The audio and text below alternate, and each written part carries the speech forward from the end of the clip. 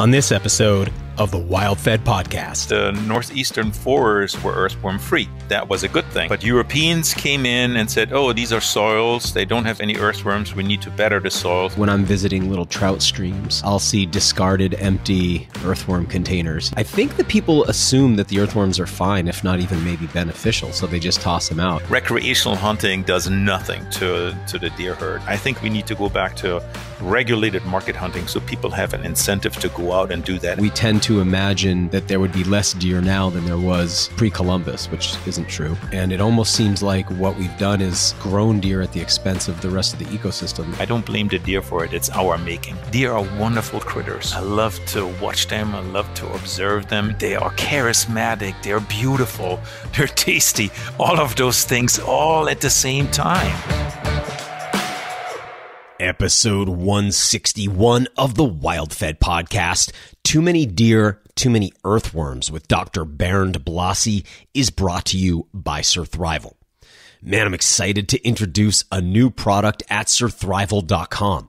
We've teamed up with Hammond's Black Walnuts, and after a year of behind-the-scenes work, I'm proud to finally introduce Surthrival's Black Walnut Protein Powder. This is the most exciting new product I've seen in my 15 years in the health food and nutritional supplement industry. I've been using it for over 6 months every morning in my smoothie and loving it more each day. It fortifies my blended drinks with 17 grams of wild protein per scoop. But the story is even more incredible because the black walnuts in our protein powder are hand foraged from wild native trees. There's no fertilizer, no irrigation, no pesticides used anywhere in the process. No agricultural land is used either, so no habitat is disrupted to produce these nuts. All the foragers are volunteers paid by the pound for their harvests. In other words, when you invest in Surthrival's Black Walnut Protein Powder, it's not just an investment in your health. You're investing in wild lands, wild species, healthy ecosystems, and the people who tend to them. I can honestly say it's hands down the most ethically sourced and produced protein product ever made. It's also the cleanest because we use the same ultra-pure CO2 extraction process used in high-end cannabis extracts. This yields a light-colored raw protein powder far superior to the ones made with higher heat expeller pressing. It's a very fine flour too, so we've used it in more than just smoothies. My wife's been baking it into cookies and muffins, turning them into wild protein fortified snacks, and she uses it in her oatmeal at breakfast too. I'm excited to see all the recipes you come up with using this really versatile ingredient. Wild North American native trees, 100% grown and processed in the USA. Sometimes it feels too good to be true. We've managed to bring a wild, hand-foraged, native North American food to people in a format they can easily use to fortify their diets daily. Head over to surthrival.com to check out the entire product line and use the coupon code WildFed to get an additional 5% off your order. Surthrival's Black Walnut Protein Powder, the first wild protein powder on the market ever. Do you need an antidote to the metaverse? We just launched our newest t-shirt design over at wild-fed.com. It features our antidote to the metaverse tagline on the chest, a WildFed badge on the sleeve, and 2 tarot-style cards juxtaposed on the back, one modeled on the tarot card known as the Fool, who's wearing an Oculus and absent-mindedly walking off the roof of a building with a bag of fast food in one hand and a cell phone in the other. Next to it is a card based on the Magician, who's juggling 4 implements, a fishing rod, a rifle, a trap, and a foraging basket. It represents our belief that a life that includes the outdoors inoculates you against believing that an artificial experience of life could ever replace a natural one. You see, for us, being wild-fed, hunting, fishing, and foraging is about a lot more than just getting our groceries. It's an antidote to the metaverse, an act of rebellion against the transhuman agenda that is leading humanity to abandon the natural world in favor of wearing screens over their eyes to live in a virtual one. We choose the natural over the artificial. We choose an antidote to the metaverse. We choose to be fed by the wild. Check out our new shirt at wild-fed.com. I'm Daniel Vitalis, and you're listening to the WildFed podcast, a show about reconnecting with nature through hunting, fishing, foraging, and food. WildFed. Food is all around you.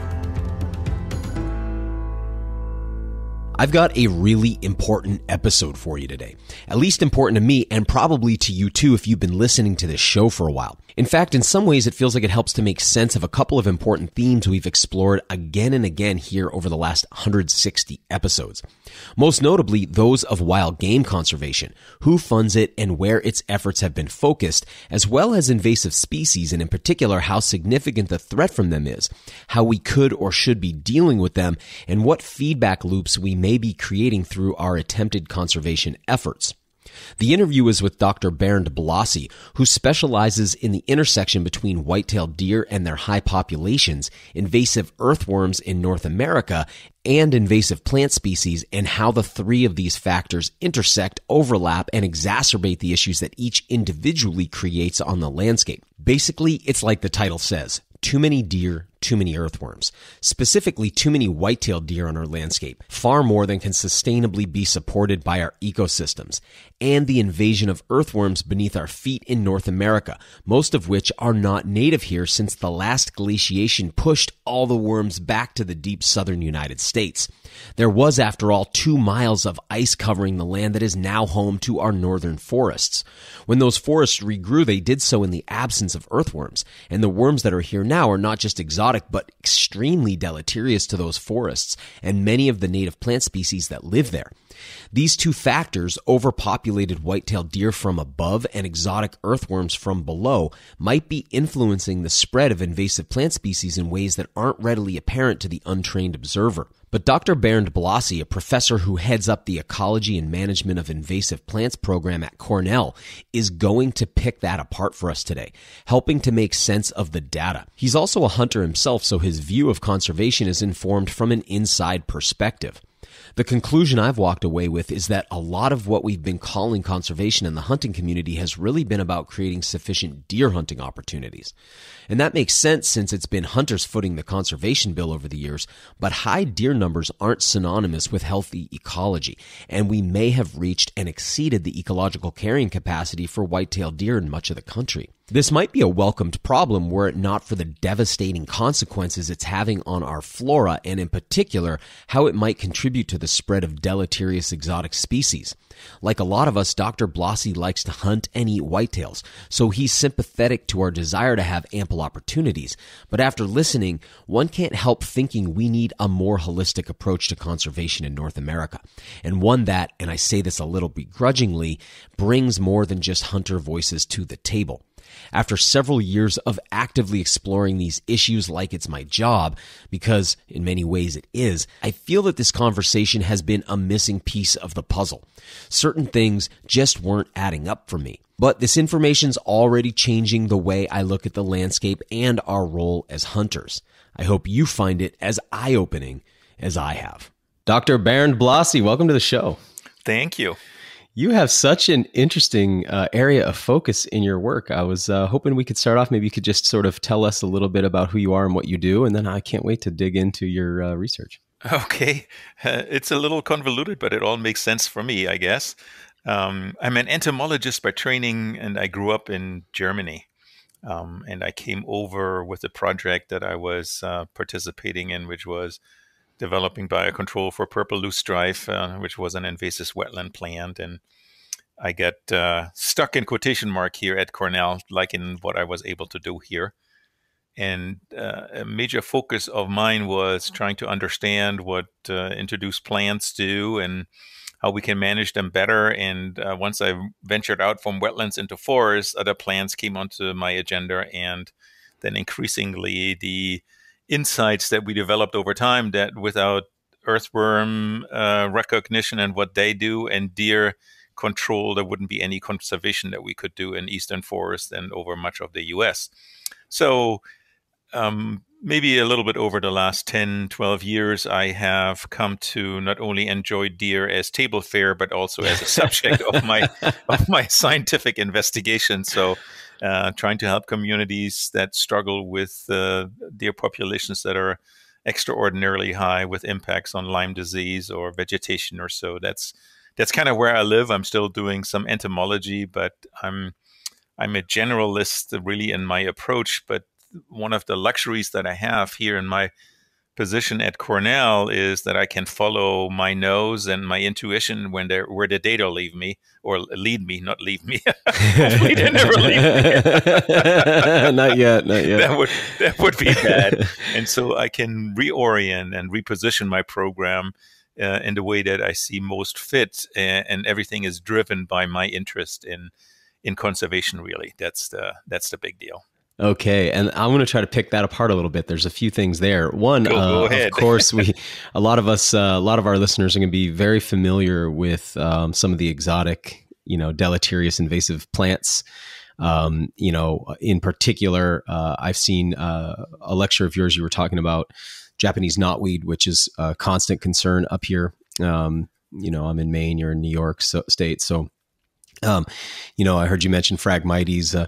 These are things that we're familiar with, but I think for a lot of our listeners and a lot of the public at large, the idea that most of the northern tier of North America's earthworms are non-native comes as a bit of a shock. I think that's a suite of species that people have such positive associations to when it comes to soil and soil health, and so that can be a bit of a shock. So I wonder if we could pick that apart. And then lastly, while our lovely white-tailed deer are definitely not an invasive species an exotic species, I think that the constant focus on them as the sort of poster child for conservation might be a little misguided. And I was at a National Wild Turkey Federation meeting the other day. Somebody described deer as the cockroaches of conservation.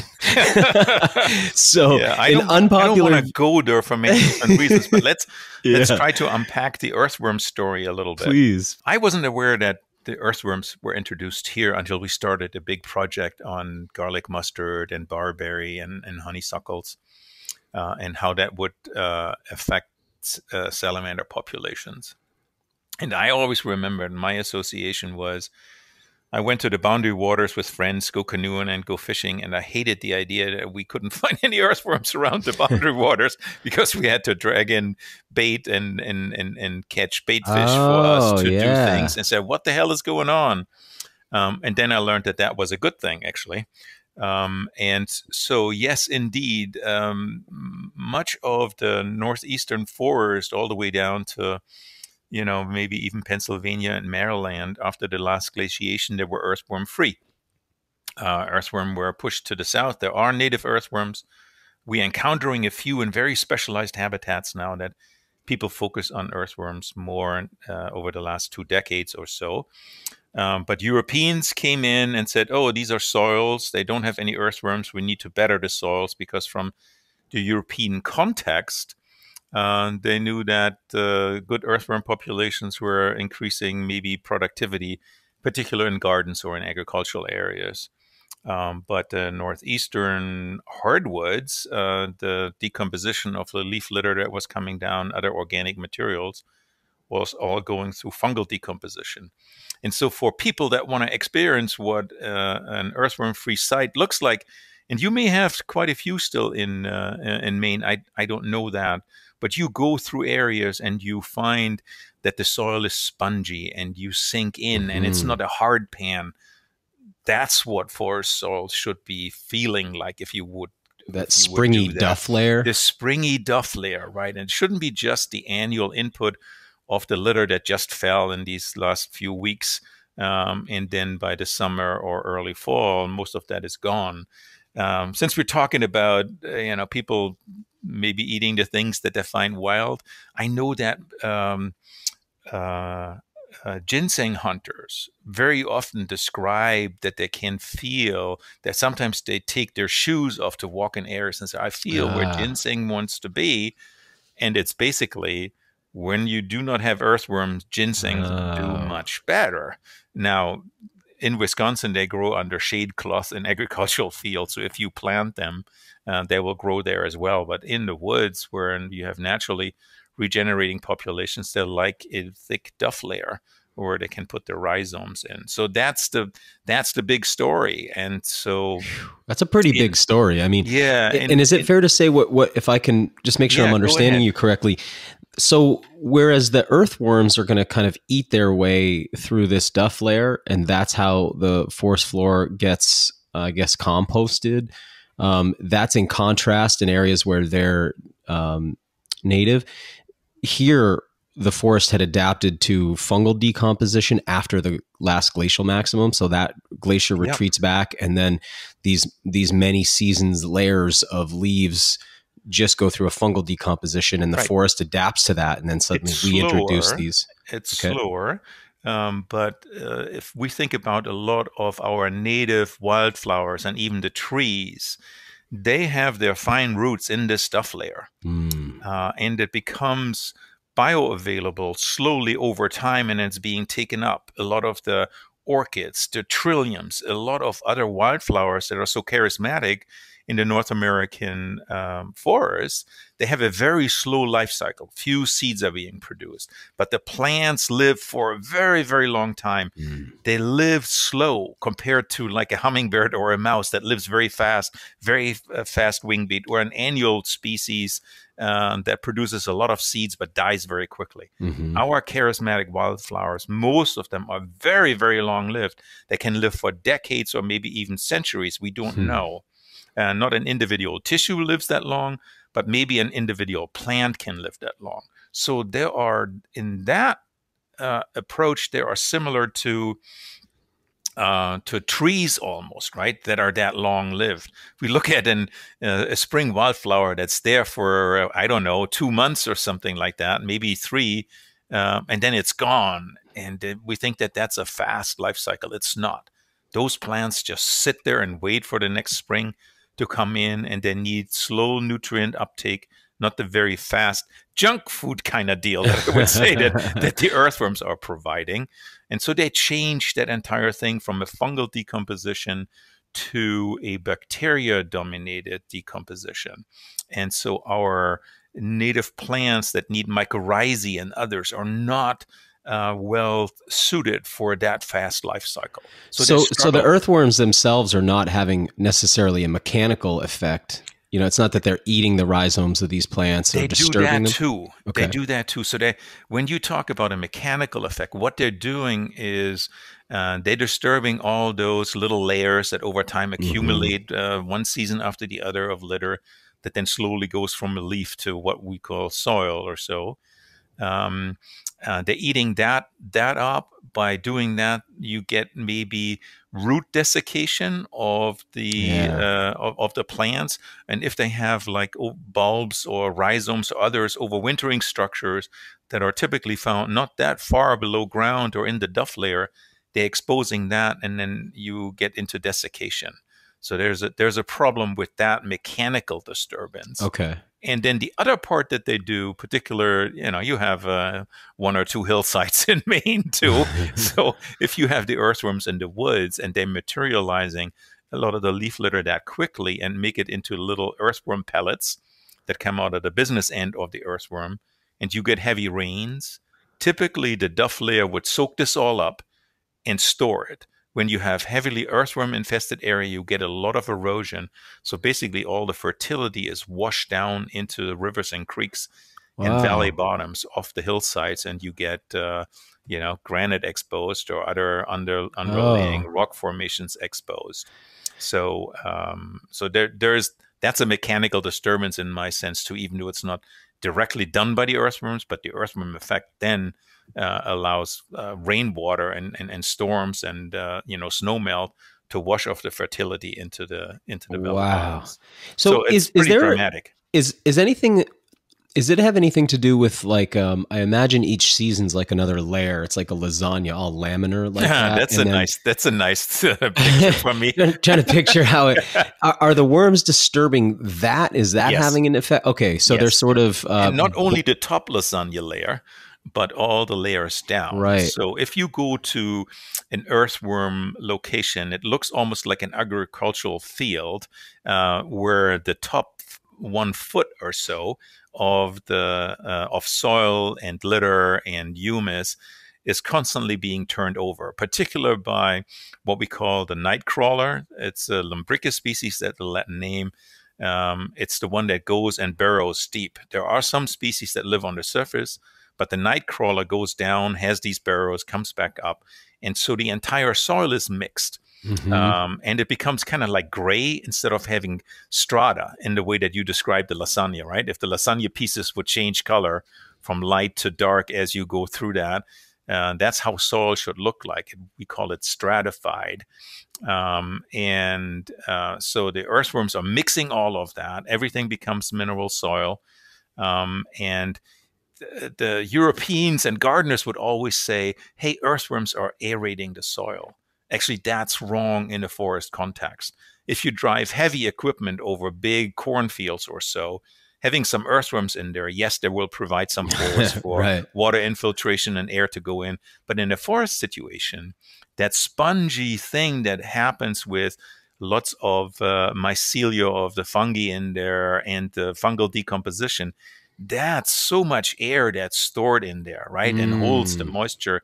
You get the earthworms in there, that collapses and becomes a hard pan. Okay. So in the woods, the earthworms are not aerating the soil and making it easier for plants to grow.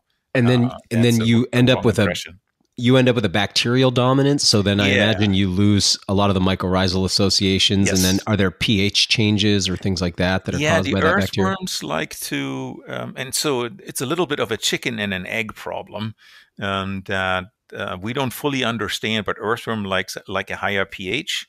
But they're also creating a situation where higher pH is dominating. So they don't like oak woods, for example, right? So there's a lot of tannins in oak leaves or beech woods, and so they have a hard time processing that. But there's a little bit. Earthworms are gardeners of the soil microorganisms a little bit because that's what they're ultimately eating, and so they filter those things out. Okay, so they eat the soil only to extract out the microbes and then pass the soil. So many of your listeners may know what a whale shark is. Yeah. A whale shark will inhale a lot of water, right? But it's not the water that it's eating, it's the plankton that it tries to filter out. And so while the earthworms are not going through an aquatic suspension, they basically take all those little crumbly things of that's called soil, and out they filter the little fungi and bacteria and other things, and that's what they're eating. Actually, that's their food.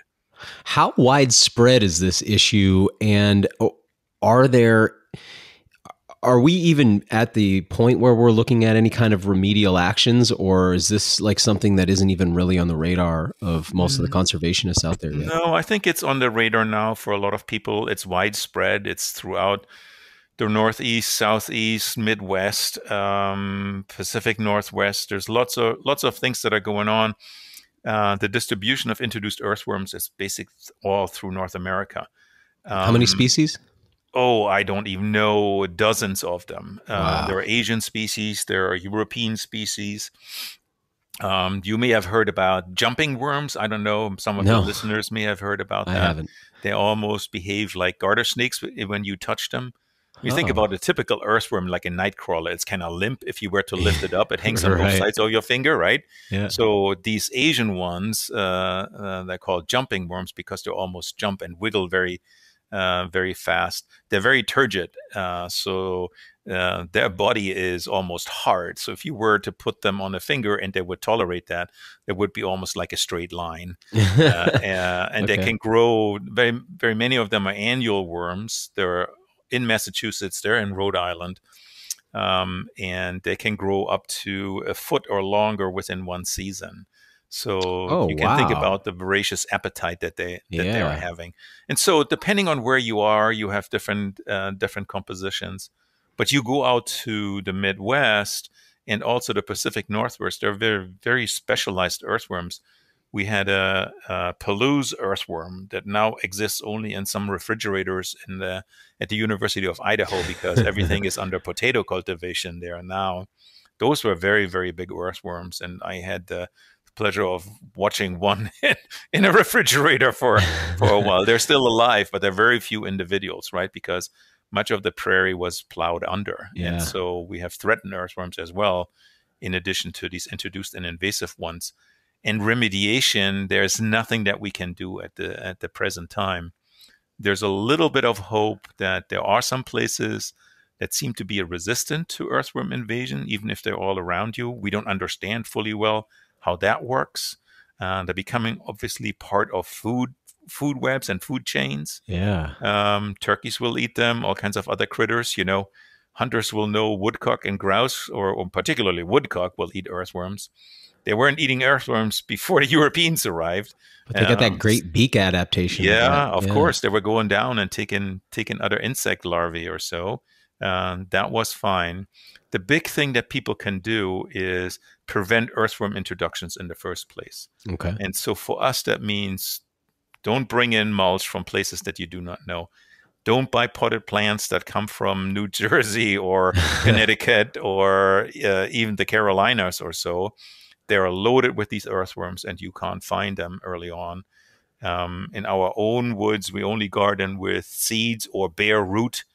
Orchard things is a big thing in Maine, right? So people will buy, I don't know, maybe they buy just rootstocks, or sometimes they may be buying potted plants.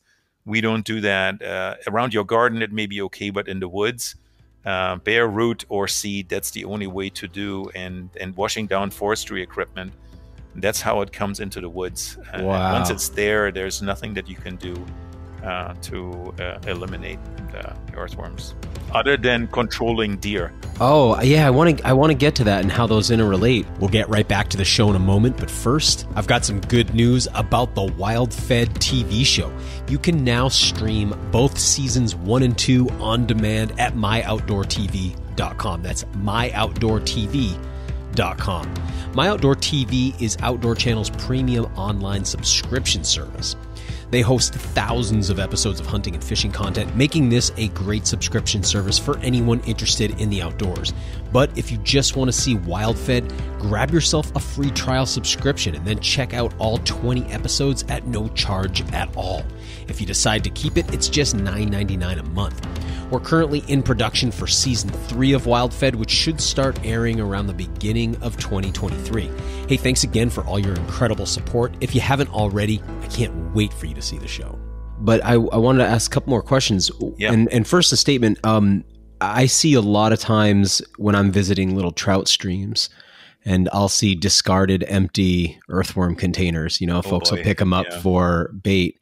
And they'll fish for the day, and then whatever they've got left, they just dump them out. And I think, in addition to you kind of like, why throw plastic on the ground, whatever, people do that. But I think that people assume that the earthworms are fine, if not even maybe beneficial. So they just toss them out, not realizing that they're introducing. That's one of the worst things that you can do if you want to think about healthy landscape, healthy trout streams. Those trout streams will be very negatively affected if earthworms are all around them in the upstream one. If the sediment is washed down in the trout streams, people will understand that's not a good thing, right? Right. All the little cribbly crawlies that may be making up some trout food at some point, they live in the leaf litter layer, they're gone because the leaf litter disappears. So we know from, remember the story of the boundary waters, we were never bringing in earthworms. We were bringing in leeches. That was kind of the favorite thing for my Minnesotan friends to bring in. They knew what they were doing, and then we were catching minnows. But in Canada and other places, discarded bait is one of the major entry points for introduced earthworms. So please, those of your listeners that are fishermen, by all means, take it back out if you have to fish with earthworms. Yeah, it's just not good conservation. If we care about that, we shouldn't be doing that. One thing I wanted to just kind of drive home too, because again, the common thinking is earthworms are so good for productivity of plants. But if I'm not mistaken, you showed a slide in one of your talks, kind of disproving that, at least as it relates to some of the things we're growing here. It's probably species dependent. There are some plants that really like earthworms. Those with a fast life cycle or that can take up nutrients really well. Some of them are introduced plants. So we know, for example, garlic mustard will only grow and expand in large populations where you have earthworms. microstegium, a thing that just comes, Japanese stiltgrass that comes into Maine now, is another species. There are some native species, some ferns, some grasses or sedges that will do better with earthworms. So it's really species specific. Species that don't have mycorrhizae and can take up nutrients very fast, they will do okay. It may even include some trees. So I can't say you have an earthworms, plants will do worse. That's not the case. So it really depends on who you are and how you can deal with nutrient fluxes.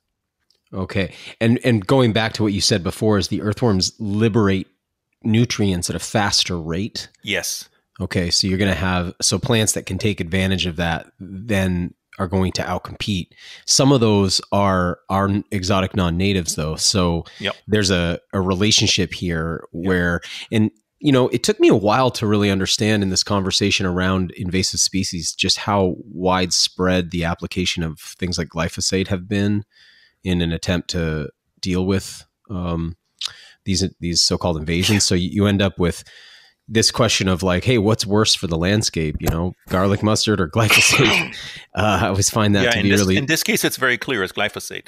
So there's no question about that. Right, I would agree. So, but if one didn't understand that there was an underlying factor of earthworms, then you could go on just topically treating at a surface level, but not realize that underneath that there's a secondary invasion that actually is precipitating. And so the situation with garlic mustard is even more complicated. And so I started looking into garlic mustard when people wanted me to do biocontrol for garlic mustard. And so I Can you describe what that means, biocontrol? Biocontrol is what we did with purple loosestrife. We were going to the native range, and then we were studying insects in particular and seeing whether they would be very specific to that plant. And then we would do a whole bunch of tests and trying to see whether we would get an introduction permit for them to then basically be the natural enemy of this introduced species, which they'd largely leave at home, right? So plants arrive here without their natural enemies and then become very competitive. And we tried that we didn't try it, but we researched it for garlic mustard.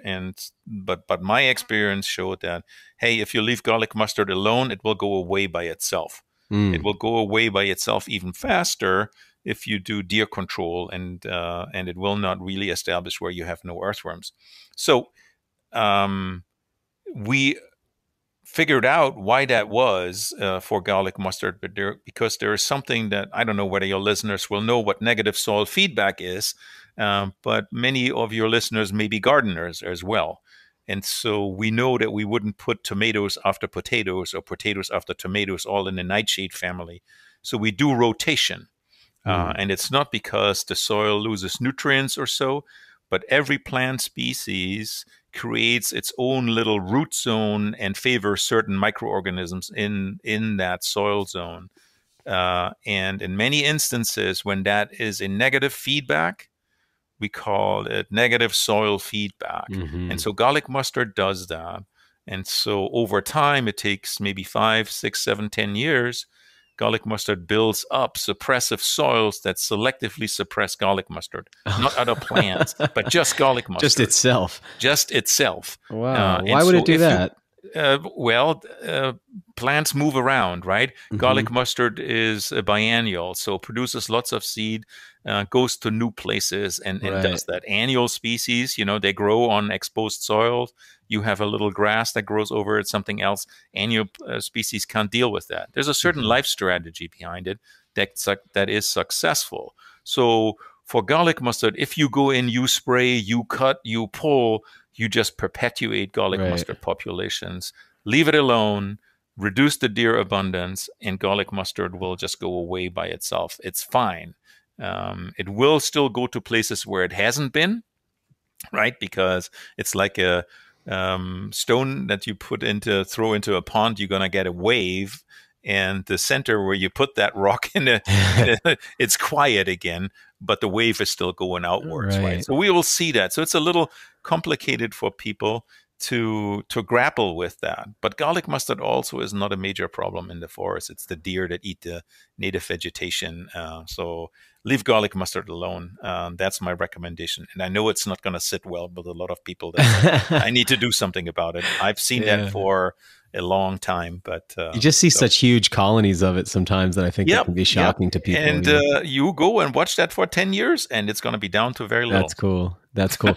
I'm having a hard time walking away from the biocontrol conversation because I feel like that's really juicy and interesting, but I do want to get onto this topic of deer and how they relate. I'm getting the impression from what I'm hearing from you that there's a bit of a earthworms from the bottom up and then deer from the top down effect on our ecosystem. So could we, especially for people who, I guess there's a couple things that people maybe don't realize. One is just how abundant deer are. I think we tend to imagine that there would be less deer now than there was, pre-Columbus, which isn't true. And I don't know that people realize how well deer do around people. So I'm wondering if you can maybe describe what the situation is with deer right now. And then also, it seems to me that when we talk about conservation, and especially at the implementation level, we're typically talking about the entities that regulate wildlife for hunting. And so there's been so much emphasis on deer. And it almost seems like what we've done is grown deer at the expense of the rest of the ecosystem. So anyway, correct me if I'm wrong there. Jump in, tell us. I think you're right. It may be a little tricky in Maine, right? Because you have this distinction between urbanizing areas and rural areas with agriculture, and then deep forests where deer interact with moose, or so that's a little tricky, because I also understand there's pressure in Maine to make more deer for hunters to shoot more deer, and maybe even doing silviculture to have more deer. But lately, we've been issuing a surprising number of doe tags. In fact, and the state actually just started to, for the first time this year, they're selling the leftover doe tags that don't get claimed, which is I've never seen that before. Okay. And they sold quite a lot of them. And I was initially really concerned, like, hey, whoa, what are we doing here? We've been very careful with our herd management. And now it seems like we're really turning it up a little bit. But as I learn more, I think, oh, maybe this is actually the right move for us. Yeah. So recreational hunting. So here is, I don't know whether that's a benefit for you being concerned about shooting too many does. Recreational hunting does nothing to the deer herd. Really? And your managers will not like that. Some of the hunters will not like that. But think about management in the context of what matters is not how many are shot, but what matters is the ones that are surviving and what their reproductive capacity is, and then the capacity to eat vegetation. So coming from invasive species management, when we think about, goats or deer or pigs or something that are invasive on certain islands, and people that do this for a living, they are not talking about whether they shot 10 or 20 or 100 or 50. Their success rate or their success stories are how many survivors are left. Very often they want to go and do eradication. And so it's the few smart survivors, or it may not even be a few, that will maintain these populations. So we have studied that here at Cornell and in other places. Recreational hunting will never, ever bring the populations down to the level that they typically were. And those numbers are totally unreliable, based on like sales of hides by Native Americans to make, belts in Europe or whatever. So, but maybe if we believe that figure, it was under 10 per square mile. So, oh, wow. Okay. So what are we looking at now? Typically, that probably depends on where you are. You have some areas in the deep woods where deer are not being subsidized by agriculture or gardening or something of that. Maybe you're close to that. In urban areas here, we have 60, 70, over 100 per square mile. And so, so what we have seen here from recreational hunting, and it's not just our data, but other people that have looked at it, is you get numbers down to maybe 17, 18 per square mile or so. So that's more than double of what was there traditionally. And then hunters give up because it takes them so long to do more. This is even culling programs sometimes. And so that's still way beyond of what the ecological carrying capacity is, where other species can thrive in addition to the deer. So that's what we have seen. And so for us, sitting in a more agricultural area here, it's not that agricultural. 60% is forest here in our county. But going a little further up to the lake, it's more agriculture. And you have a lot of gardens that all subsidize the deer. The deer have a wonderful time in our urban environments and in our suburban environments because it's everything that they need. They're edge species. There's safety from hunters. They know which dogs are on leash or behind an invisible fence. They know exactly what's going on. They are very, very smart. And so sometimes when we get into new villages and say, hey, we want to help you with your deer management, those deer don't know what hunters are. So you can kill a whole bunch very quickly. But the survivors, they're incredibly smart. And when you do that, you're selecting, right? Because it's like you're selecting precocious animals, animals that aren't really paying attention. And so then you're leaving behind the genetics of the more wary animals, right? So they must get more difficult as time goes on. The kind of tongue-in-cheek kind of deal that I always say, the dumb ones are in the freezer very quickly. And so... but again, it's the other ones, the ones that we educate, right? They see one of their herd mates being killed. They know certain locations that do other things. So we now need to strategize in very different ways on how we can do it. And even with situations of, I don't know whether baiting is legal in Maine, is it? No. Okay. So it just differs so much from state to state. Baiting is not legal here in New York, but when we do culling, we bait. So we get deer, particularly in suburban environments, to safe shooting locations, right? So that we know when we shoot, there's nobody in danger, and we only do it with bows and crossbows, because the range is so different. But anyway, so it's impossible even under those circumstances, and we're just creating a little empty donut hole that's being immediately recolonized by deer from the outside. So at a landscape level, I have no hope that recreational hunting can do anything, despite what all the management agencies are claiming and what hunters are claiming.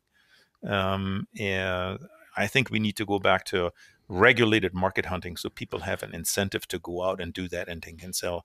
Wow, you just said something that's a controversial. Oh yeah, I know, it rattles cages all over the place. Yeah. Oh, I love it.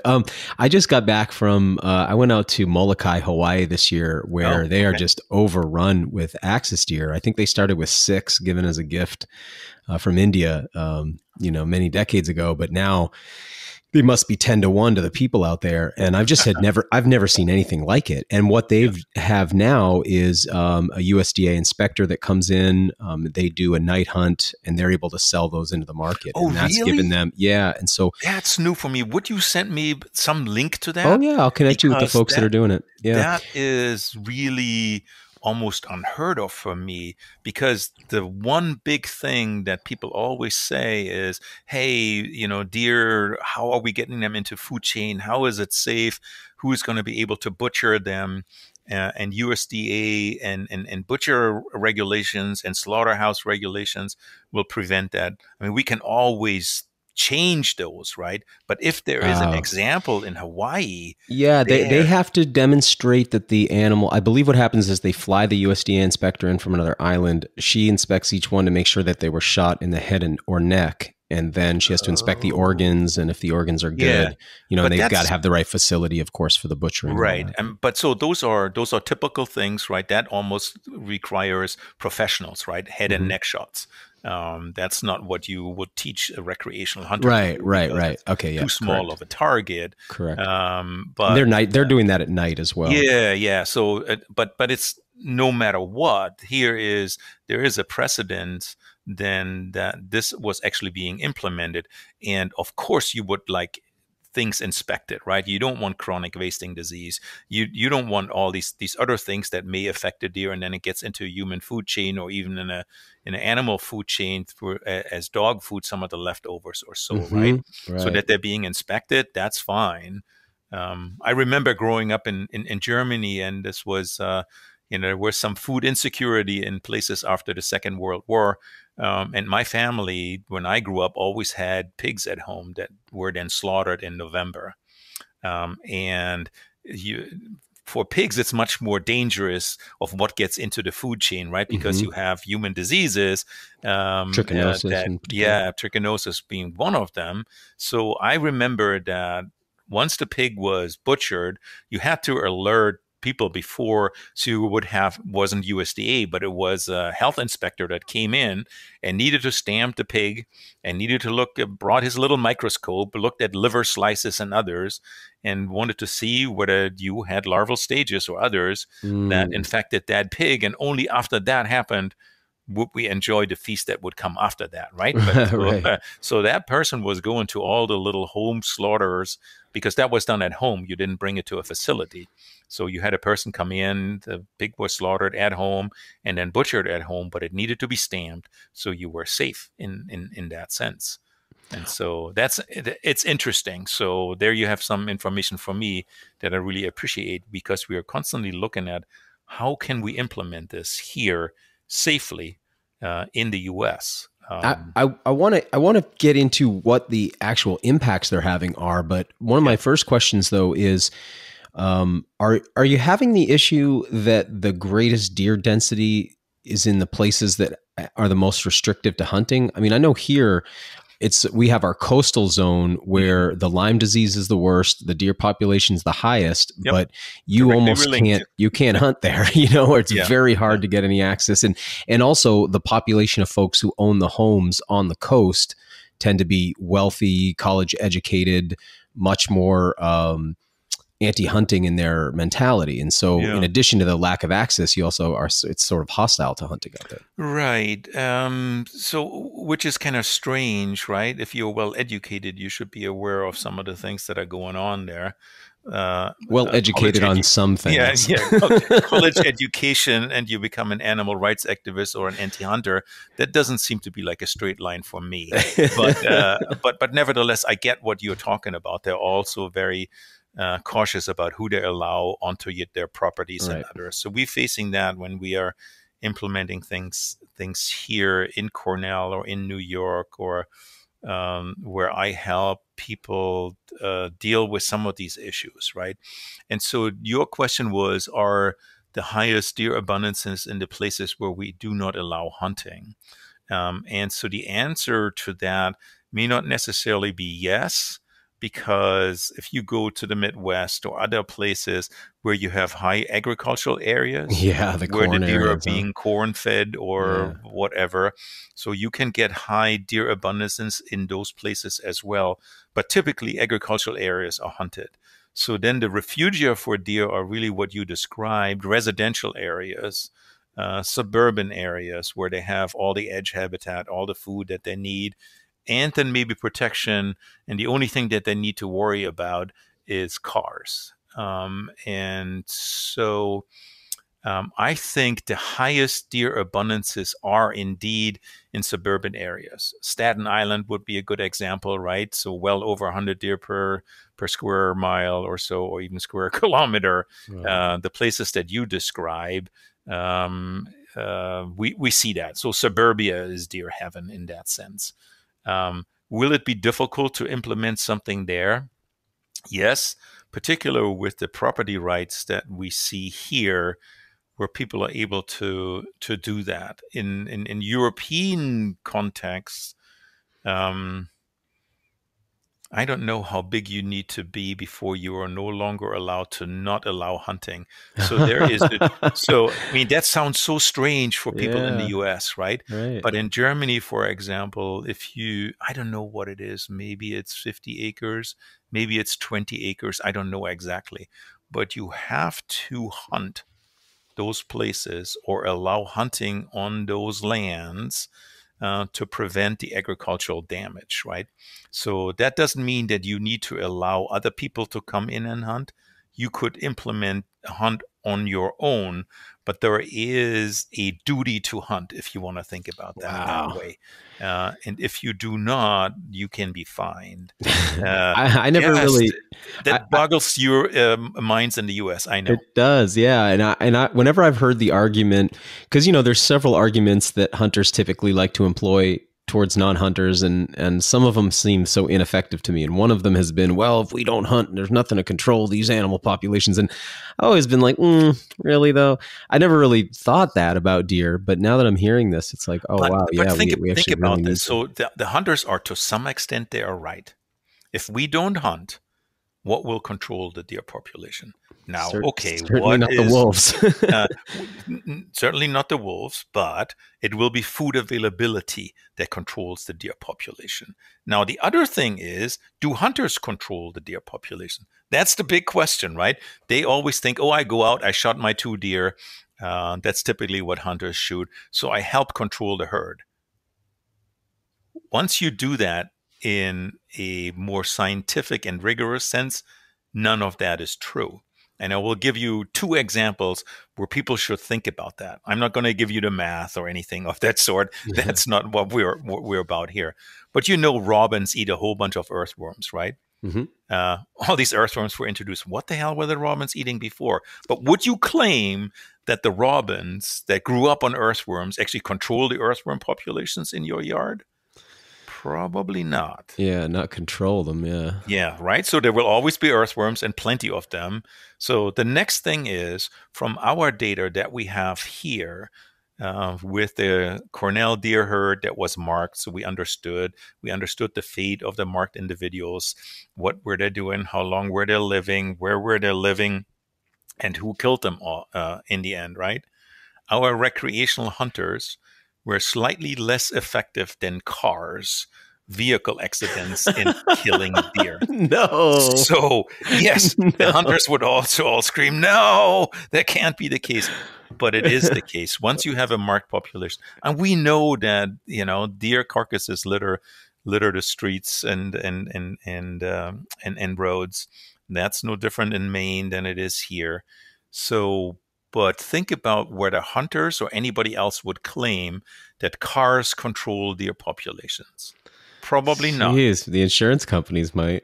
Well, it's just so little what the damage is compared to human costs in hospitals or others. Right. But so if hunters and cars kill the same number of deer, the hunters would not say that cars control the deer population. Right, and together, neither cars and hunters control the deer population. They take about 40% of the deer each year. We have seen that with fluctuations in deer abundance. You need to shoot about 60% of the does in a herd to start seeing a decline. Okay. They never get into that additive mortality, you need 60% of does in a herd. Yes, to be taken out. At least 60. And then you will see a very slow decline. So, yeah. Wow. And the bucks don't count, as you know. Right. And unfortunately, that's where everyone seems so focused. Yeah. What do you see? I mean, I know this is not your area of specialty, but what do you see with chronic wasting disease, and how do you think that's going to play out as far as its impact on cervids in the United States? I have no idea of what that end game will be. I just know that, and I don't know how it's being regulated in Maine. We don't have chronic wasting disease in New York. But the DEC, which is the Department of Environment Conservation, that is the deer management organization through the Bureau of Wildlife here, they're worried about. And so there are rules and regulations. You can't bring in things from Pennsylvania where you have chronic wasting disease, or from out west, has to be deboned. Trophies, you can't bring a head in other than just a skull plate or so.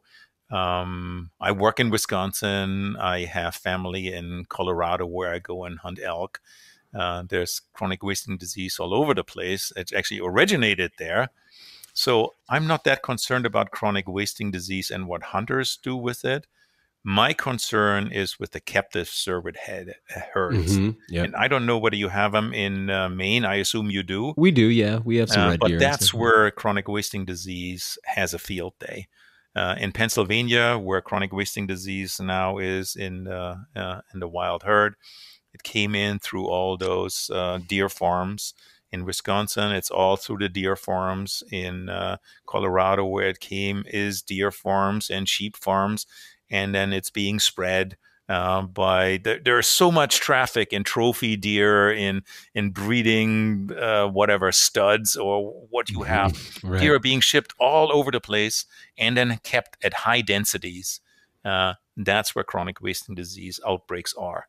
And if we really would map where chronic wasting disease is in these high intensity herds, high abundance herds, that's where it hits the first. It's the same with EHD. What's that? Blue tongue that's distributed through midges. It now occurs frequently in New York. Typically, it's much further south. And so that's a very quick killer within a couple of days. Wow. So it hits the high density herds.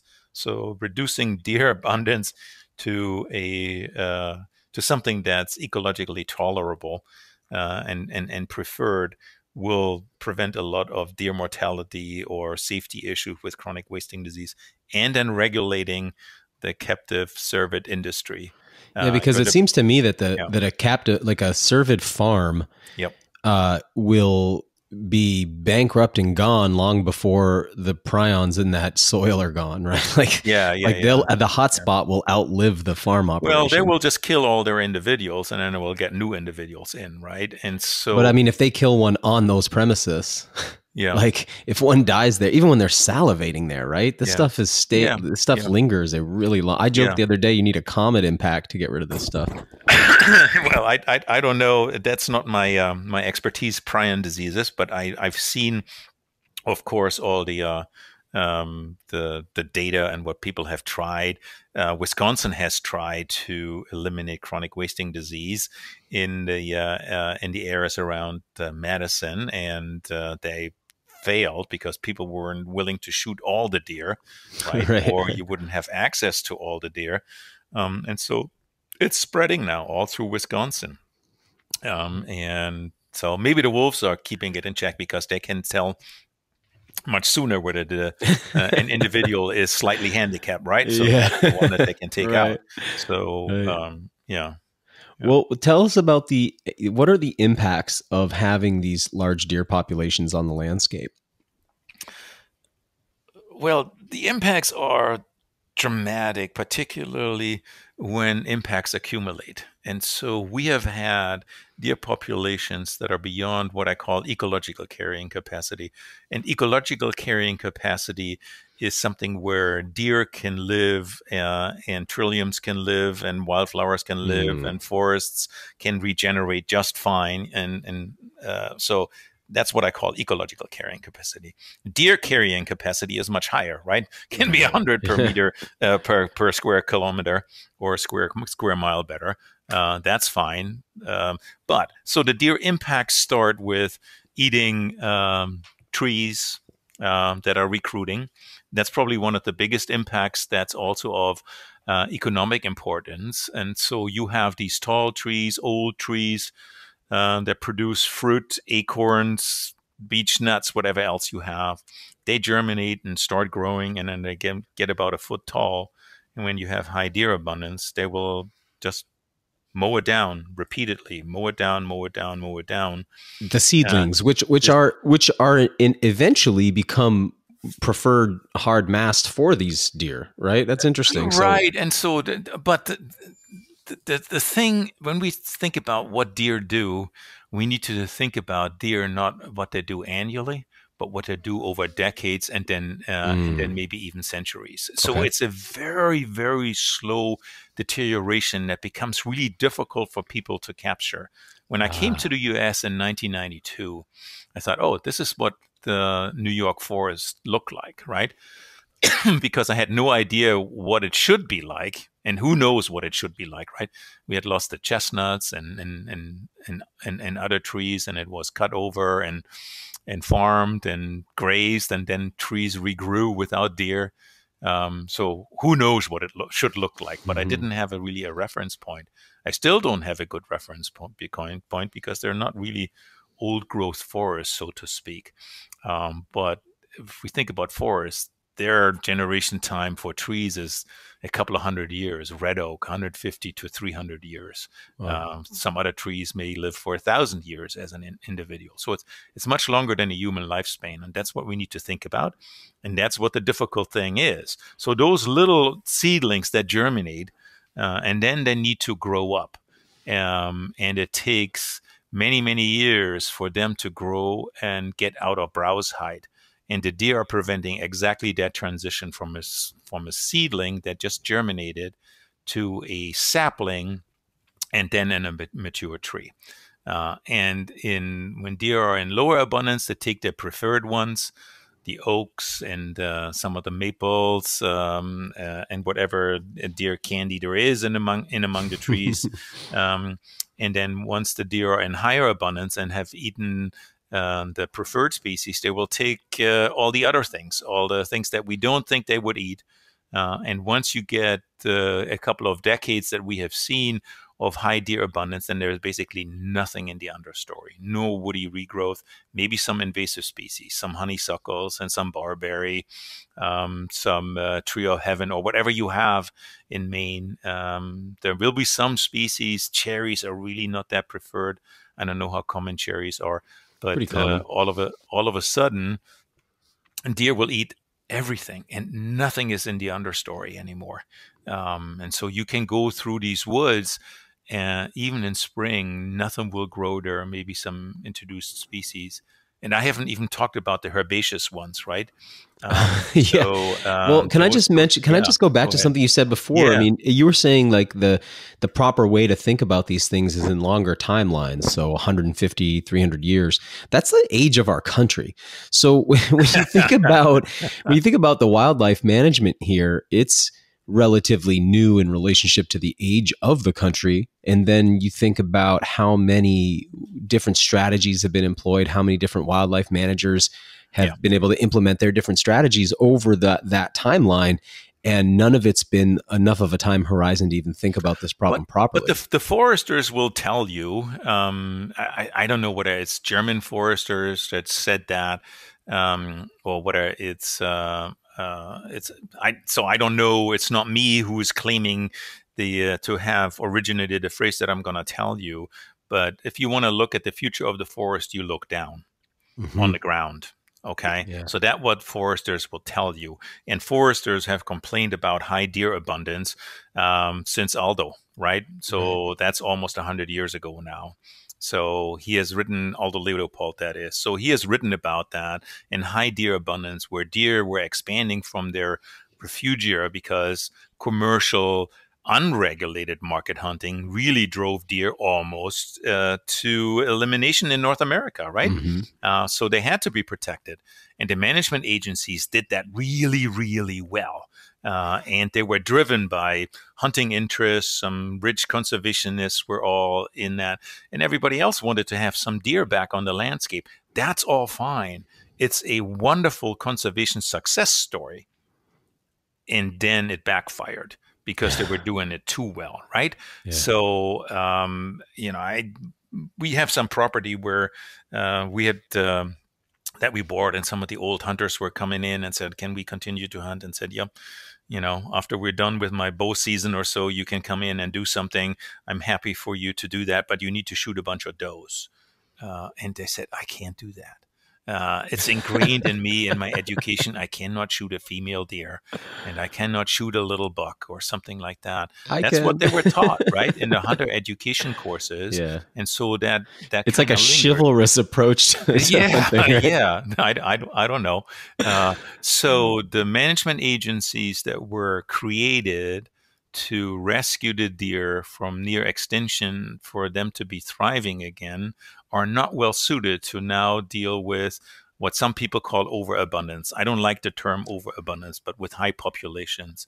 And I'm thinking they can regulate that. And they use the thing that they have always done, recreational hunting. That doesn't work. Once you think about how common are Canada geese, the resident Canada geese? They're probably all over the place in Yeah. Maine, right? We've got a lot of them. Yeah. Yeah. And so, again, hunting doesn't help with that. It Right. reduces the population a little bit, but doesn't really eliminate the problem. Snow geese is the same thing. Even with the high bag limits that they've That's set. right. Absolutely. It's impossible because hunters don't consider themselves as managers. They think about them as recreation. Once the freezer is full, why would they go out and do stuff, right? So for the good of the country, no. So anyway, we going back. So that's what the deer are doing, what deer are doing, right? It's not a fault of their own. We took regulating factors out that were, if you have deep forests, no agriculture, no urban gardens, the deer will eat what's there. But we subsidize them so they don't go hungry. And then in forest situations, they eat all the understory as well. The orchids, the trilliums, the geraniums, whatever wildflowers you have, they mow down and don't allow them to reproduce. Okay, so the herbaceous plants as well is what you're Yes. talking about. And then the cascade must be tremendous from that because of all the species that rely on all of I'm these. sure that people in Maine worry about pollinators, right? Sure do. So that's probably something that is on the agenda. We need to save our native pollinators. We need to save our native insects. The deer, one of the first things that they do is they take the reproductive individuals, the tall ones, because they don't want to bend down so far. So they take the tall ones and they take the flowers. So they don't take the entire trillium. They take the flower plus the tops. Well, for the trilliums, they will take the entire thing because they have their 3 leaves on top or so, right? But for some other ones, they preferably take the top off, and that's where the flowers are. So then you have the problem that the plants become smaller and smaller and don't flower anymore. So they may hang in there and put up 1 leaf or 2 leaves or so. But if reproduction is eliminated, 2 things happen. 1, or actually 3 things. 1, the plant over time will go away because it's just not made to tolerate this for year after year after year after year. They can hang in there for a very, very long time, but at some point they go away.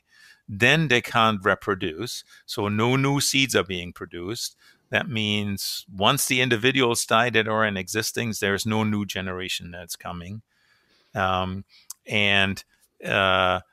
then the pollinators that are reliable or are reliant on these flowers, the wildflowers in the woods or at the hedgerows or wherever you are, they don't have anything to feed on, so they go away. And I'm not talking about honeybees. I talk about the native pollinators that we have. Mm-hmm. And a lot of the native insects that would be highly specialized on the tissues of these herbaceous plants don't have anything to live out their lives because all that tissue went into making deer meat. And so this is just, it's a domino effect. Right. None of it intended by the deer. So I don't blame the deer for it. It's our making. It's humans who made that misery. What, and then is this vacuum being backfilled by non-native plants? And do the deer preferentially choose the native species? So it depends. In many instances it is, but when you drive through Westchester County or something, or other places, I don't know, you probably have done that at some point. You get closer to New York City, you look into the woods and nothing is there.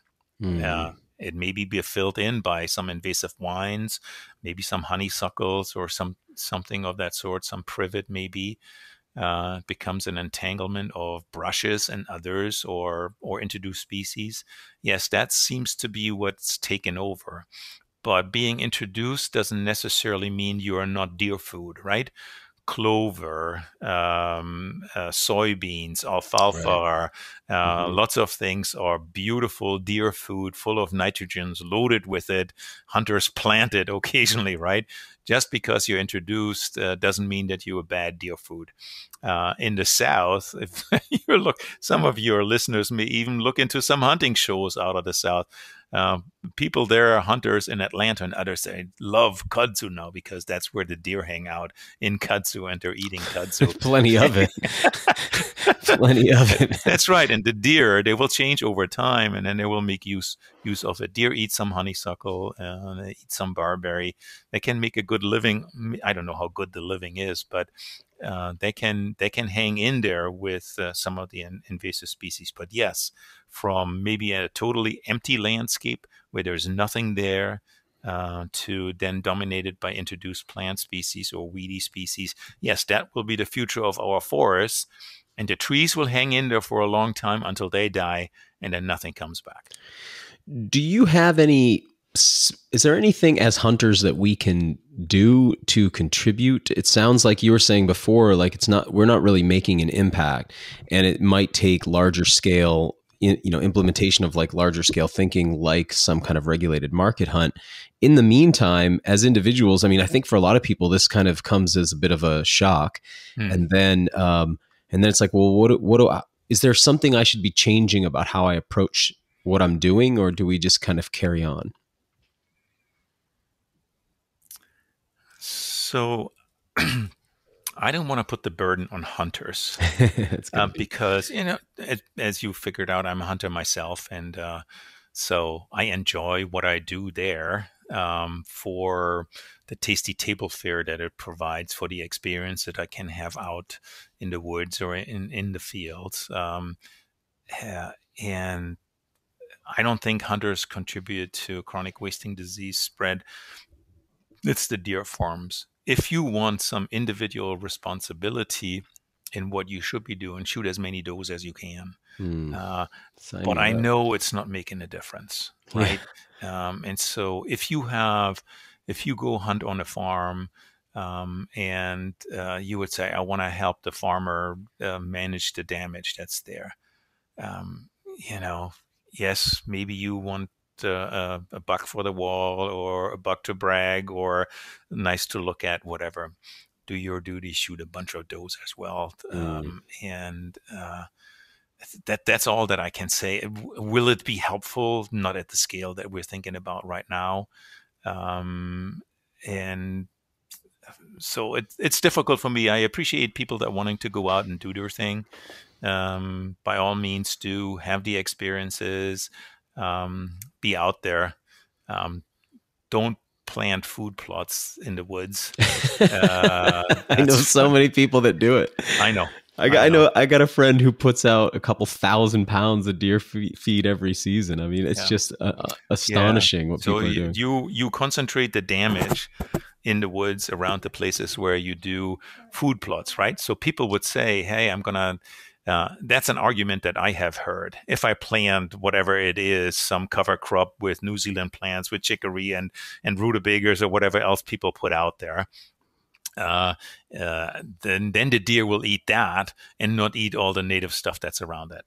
That seems like an interesting argument, and on the face of it, maybe you could buy it. But once we actually look at it, food plots attract more deer. The deer are concentrated there. They're not just going to eat the things that you planted, but also all the stuff that is nice and tasty in the surrounding of that food plot. So you concentrate, and you will create more damage surrounding your food plot than you ever had before. And you make more deer, right? More abundant calories means more. And so I don't understand why it's actually legal to do that, because it's like baiting, right? Just because you have a cover crop in there, right. or whether you put out corn, the difference is not that great. And whether it's above maybe the ground, easier for you to shoot them. That's fine if it's easier for you to shoot, and then you shoot a whole bunch of them. But that probably runs into problem with regs in Maine as well, because you only get so many. Right. And I don't know how many people would say, hey, I need to go and buy 20 doe permits because I have 50 doe on my food plot. Well, up until now, we've only, so as long as I've been hunting, we've gotten one deer tag with our hunting license. Then lately they started issuing doe tags in a lottery, but it seemed like everybody was getting one. Yeah. And then it was started to be like, whoa, a lot of times I'd get two. And then they started to, like I said, if they weren't claimed, they would sell them. So there seems to be a real uptick. And I guess that leads me to sort of a concluding question, which is so you could go out and have 100 good high level conservation conversations and not hear this stuff. particularly what really grabs me is this earthworm component, the deer component, and then how these all play into the invasive plant issues. Like, I haven't really heard anybody else talking about this. So what's the future hold? Are conservationists and regulators starting to think about these things? And is this stuff going to make its way in, or is it still kind of a long way out before this starts to become part of the conversation that's happening at the state regulatory levels and federal regulatory levels? Daniel, don't pull the rug out from under me that nothing will change. I have been with this for a very long time.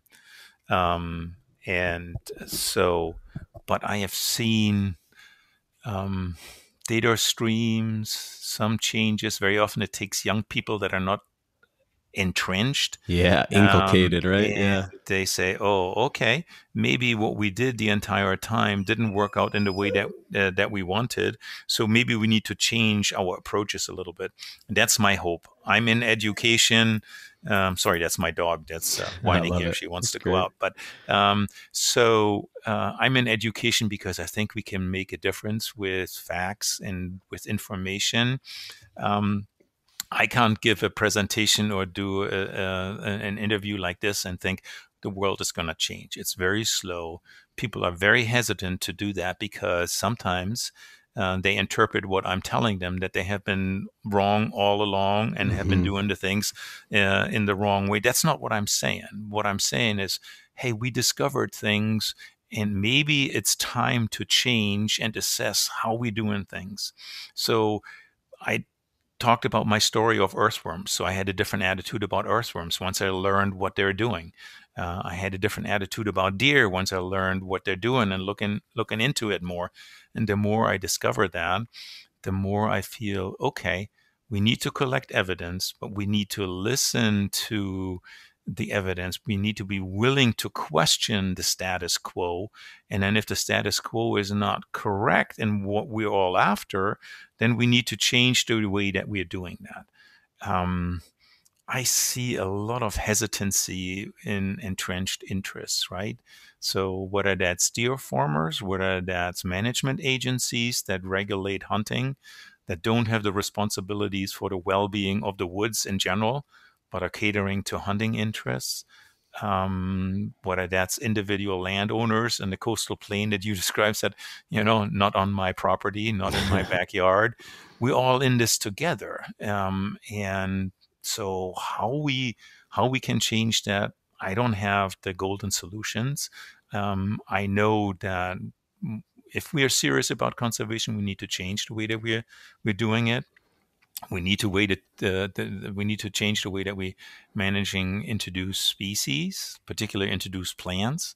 Controlling deer will be the biggest benefit to controlling plant invasions and favoring native species. But we also need to have new ways of measuring that. So that's kind of what I do with my students and postdocs here, trying to find new ways on measuring, because if you've lost a whole bunch of things, then there's nothing for you to assess, right? Can't just go out and look and say, oh, the landscape is empty. The deer, were the deer responsible? Some people would say yes. Some people would say no. How do you know, right? So then you get into this debate, and I'm sure you have seen that where people say, hey, the deer are not responsible for that because I put a fence up and nothing changes on the inside and the outside. That's true too.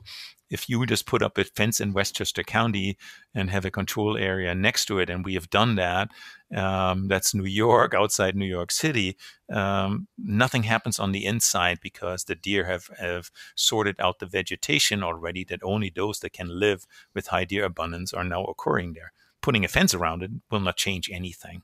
But I also don't like the attitude that you say some people think deer are the cockroaches now of conservation. I hate that. Deer are wonderful critters. I love to watch them. I love to observe them. They are charismatic. They're beautiful.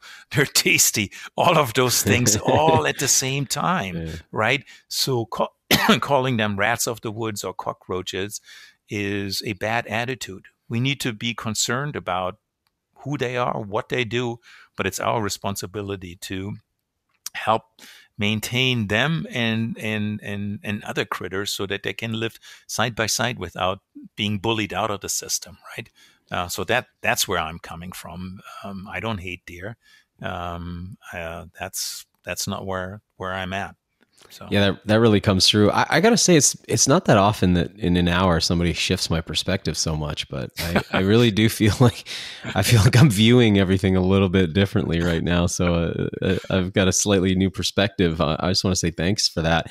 I'm excited to let that perspective mature a little bit in my mind and sort of see how it shapes me as a conservationist. Where to get a hold of me if at some point you want to talk about biological control or yeah. Well, I think I would really like to follow up because there's a lot of other interesting aspects to your work that we didn't touch on today that I think would be great to get you back on at some point and talk about.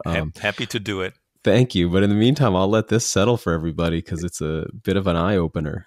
So thank you so much for your time. Thank you for your work. And I'll be in touch soon. Yeah. Thanks for inviting me. Thanks for having me on. People can find some of the things that we do online or otherwise. I'm trying to do it not just through the scientific literature, but also otherwise. Where do you like to send people? I was able to watch some of your lectures on YouTube. It's difficult sometimes. The New York Invasive Species Research Institute has some of them archived, but I've given presentation to like Landscape Flora or the Connecticut Invasive Species Management Group or whatever it's called. So there's various places where you can find things. I never Google myself, so I don't know how to. Don't start. I'll put some links with the show notes for people so that they can get a hold of something. That's fine. All right. Yeah. Well, thanks so much for your time today. Thanks, and happy Thanksgiving to everybody. Likewise. Thanks for listening to the WildFed podcast. You can help us grow this show by subscribing and leaving us a rating and review. It ensures better rankings and more advertiser interest, which translates directly into better shows, more awesome guests, and a constant stream of fresh new content. Have a podcast guest or topic suggestion, or maybe a hunting, fishing, or foraging trip you'd like to host the WildFed TV show for? Email us at info@wild-fed.com. If you still haven't seen season 1 or 2 of the WildFed TV show, go to myoutdoortv.com, grab yourself a free trial subscription, and then check out all 20 episodes. Season 3 of WildFed premieres on Outdoor Channel in early 2023. And be sure to visit our website, wild-fed.com, to check out our store for WildFed shirts, hoodies, hats, stickers, and more. WildFed. Food is all around you.